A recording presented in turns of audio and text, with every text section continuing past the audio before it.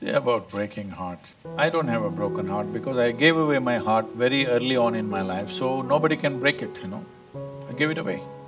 You should do that, then nobody can break it. See, we must understand this. What is a love affair? Let's say you were 10 years of age, you looked around, the world was quite normal. Suddenly, after some time, you got little poisoned, chemically poisoned.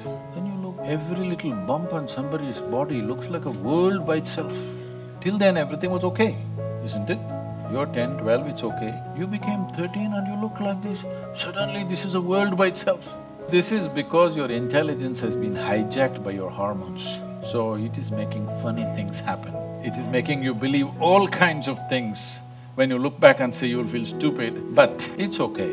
There's nothing wrong about it. But it's very important that we understand what's happening to us. Otherwise, we'll do idiotic things that we may regret later.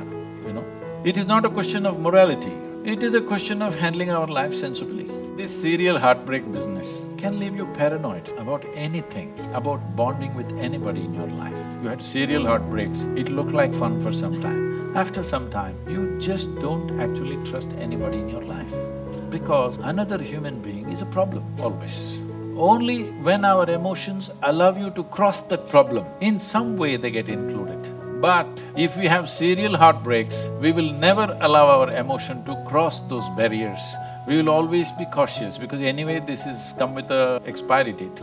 When people come with an expiry date, yes, there is an expiry date for all of us. The idea of building relationships is that it's of support on all levels of life so that two people, that means two brains and two bodies can do better than one in many ways, in various aspects of life, in profession, in domestic situation, in life, in companionship, in emotion, in arranging and organizing our lives, in every way.